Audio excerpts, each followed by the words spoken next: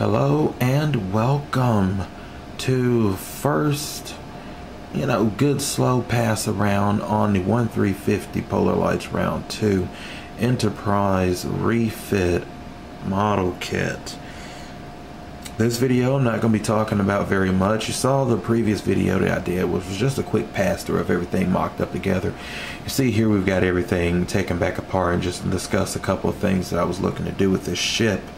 First off, this will be done without the use of anybody's photo etch whatsoever. And with that, I've had to make a couple of modifications to the ship so that I still be able to pass off the things that I was wanting to pass off without necessarily, with the use of a little improvisation. And right here is the first thing. You can see right there, we've got a clear styrene piece right there where the Arboretum windows would go. What I did to achieve this is, of course, just sticking styrene in there basically, but I enlarged the size of this rectangle, because what I'm going to do is, after I get it together and I'll turn it around on the other side there and show you what that looked like there from the outside, is I'm going to take the sides in a little bit and everything. I'm gonna get this as nice and as flush as I can with some sanding and some with just a little bit of putty around the edges, and then I'm actually going to paint the windows in upon some of the close still shots of the model kit of the studio model, after it was placed in retirement, brought back out again, getting ready for the Christie's auction. On some of those tight shots right there, it looked like that was, merely painted on. It didn't look like it was an actual plastic or, some kind of frame built around it. Just looked like they masked it off and painted that on a big plastic piece right there. And you've got your windows. I'm going to do the same thing. It's 6 windows, 6 pieces of tape, all cut evenly and stuff, and I'll be stacking the tape up on each other, so I guarantee that they're all even. And, that will be my plan for taking care of the Arboretum windows. And, going over, I'm going to set the Arboretum in there here in a minute.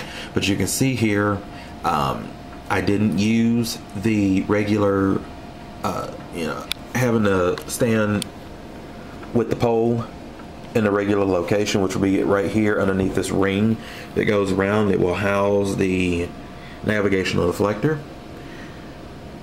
I did my own improv, and of course, very fond of using plumbing pipe for that. It's very nice, very sturdy. And my reason behind this is that, yeah, I know it's built to go on that, but man, this is a big ship once it's finished and everything. And this is a glue-on part. It's not like the 1350 TOS piece, which slips right down up underneath the bottom and everything, and it has a nice, good, firm, secure, solid hole right there with a lot more surface area that's going to be glued together.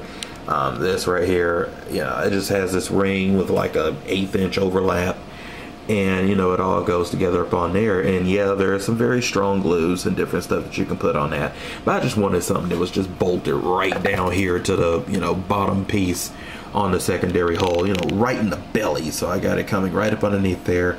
Got all my wires coming through and stuff, so technically I am ready to go ahead and lay the Arboretum down up in there. Just a little bit more fabrication to go with it and stuff to get it clean and ready to go, and then it can actually get sat down off up in there, and we're good to go on that. Here's my Arboretum right here. Taking a look at that. What I've done is the doorways and stuff, wondering what are these extra pieces of styrene sticking out the backs of it and everything. I've opened up the doorways and stuck that out there, so like when you're looking down through there, it looks like there's a little bit of a hallway right there and stuff. You go through there and you can see out, and I've got a little window right here with like a little I don't know, like a little small what would you call it, like a little hydroponics bay or something like that. I just wanted something to be seen when you look off up inside of there, a little bit more of an interior space. And what I'm gonna do is I'm gonna take a clear piece over this and color it, probably with violet, so when you look down up in there you have all the bright light bouncing in, and it'll give a little bit of a color and stuff. It's gonna be slightly underneath the shuttle bay, so I'm gonna have to improvise something with the light with that. But with this, took out everything that they were suggesting. They came with the kit, little plastic round trees, and of course you had the cone shaped ones that were in there.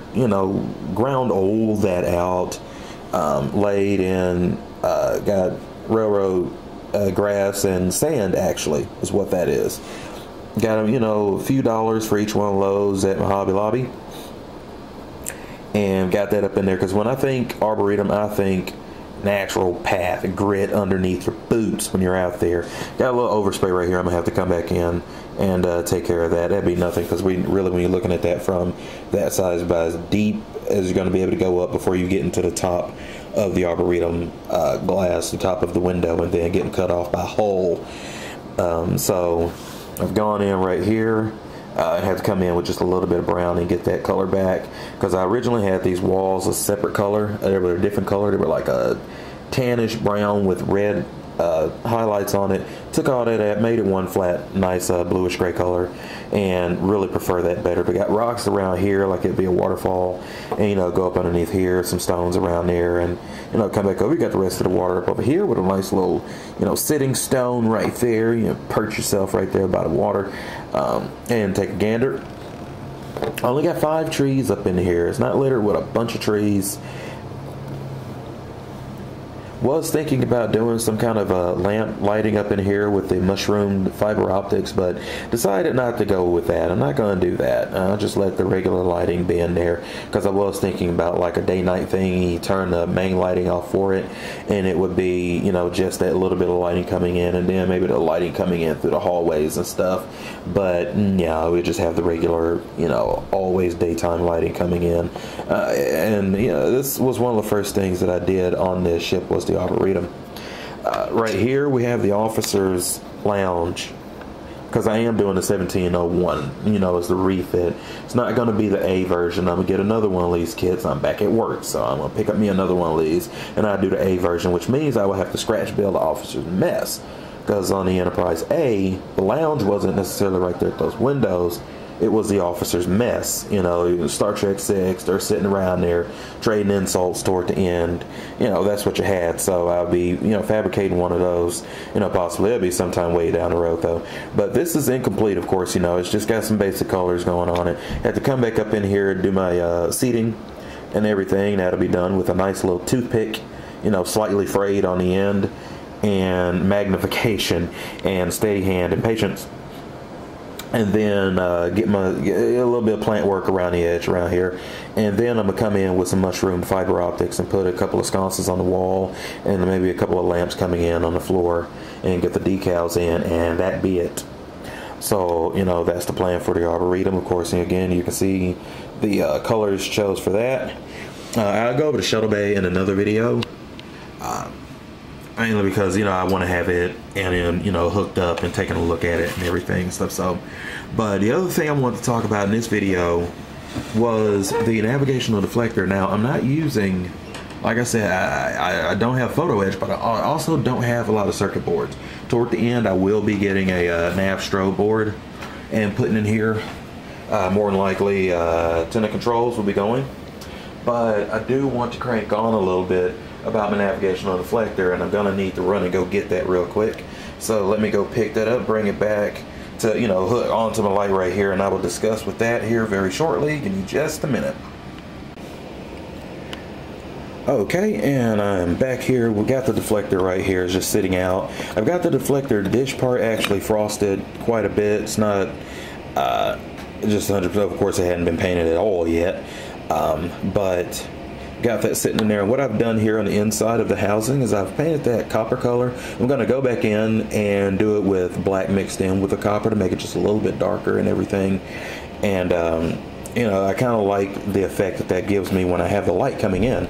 And speaking of which, as you can see right here, we have a 4-pin common cathode RGB LED. Wish it would focus. There it is.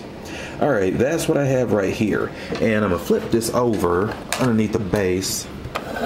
What I have done is that, you know, you're kind of looking at the bottom here. Give me just a second. Let me go and grab a screwdriver and take that off for us so we can look at that. It's, you know, it's very simple, it's very basic, but it's very cool and it gives a nice effect. So I'll be just right back so we can take a look at the top. All right, guys, and let me tell you, that's my mistake right there. In preparation for going ahead and getting this, starting to get the ship on together, I forgot that I hot glued all the wires down on the top of it and stuff. So pulling that back down through there so I can lift that down actually turned out to be a little bit of an impossibility. And I'm not fixing to touch all that hot glue to pull that down. I've got everything set and straight where it needs to be at, wires going and everything, but it's really to discuss right here. We're just looking at it from a reverse side, basically. Just imagine, where you see these connections and stuff with the solder, you've got resistors on the top. You got 4 resistors over here. You got the red, the green. Well, actually, you got the red, the green, then the blue, and then the blue comes in on the second one as well, because you remember the deflector dish actually changes color. Have your low power mode, and then you have your impulse warp mode where it's blue and everything. And over here I have all the negative coming in, power coming in over here, and it all branches off. Got it on separate switches.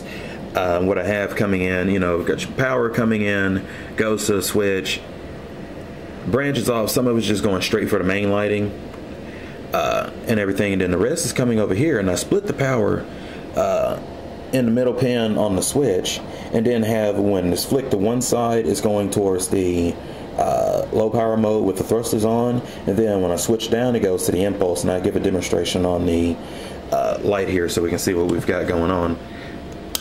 Turn it on. Of course, we've got it blue right now, and that's just light coming in on the blue pin on the RGB LED. Blue pin only. Power is switched on for that. Now stand it back up here, and our starboard switch will control this, and the light changes color.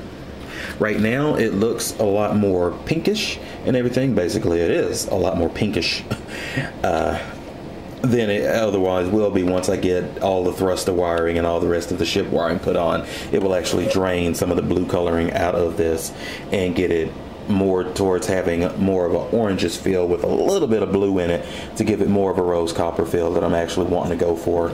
Orange is very easy on an RGB LED. You just have the red and green hooked up. Now you have to resist the green a lot more than the red, because that green RGB LED green diode inside of there is very strong. If you resist the red and the green at the same resistance rate, you're going to have a lot more green. And that necessarily won't just look good, almost more yellowy and stuff. So, but it's looking a lot of pink, but it will not look like that once everything is completed. But that's the look of the deflector dish, just hanging right there on the light. I switch it back over again, and we've got the blue, and there's a nice deep blue. The copper on the inside of that gives that bright center with the dark around the edge, and then it brightens back up once you get more towards where the ring is going to be, once you get that detailing on there.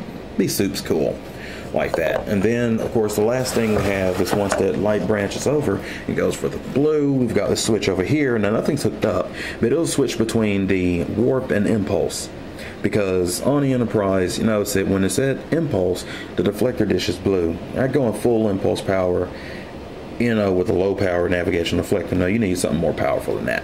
So, switch to blue, the impulse power come on, and you have the warp power, and you switch between those. And I'll hook all that up on the next video as well. But that was my thought behind the deflector dish. It was very simple, all on one switch, all of it good to go. Really, really like it. And it's working, and it's simple. I didn't have to spend a thing for that, and still have the color change on the deflector dish with just a switch going. So from here on in, I will go in, and I'm actually going to get the rest of that shuttle bay completed. So that will be done. Get this officer's lounge completed, so we can get that. You can see what that'll look like lit up with the lamps and the sconces and everything on it, with the decals on it. And I'll bring that video back a little bit later on. So we go forth, keep working on this. Those of you out there building models, keep on building. I know I'm going to keep going with this, and I will see you guys later.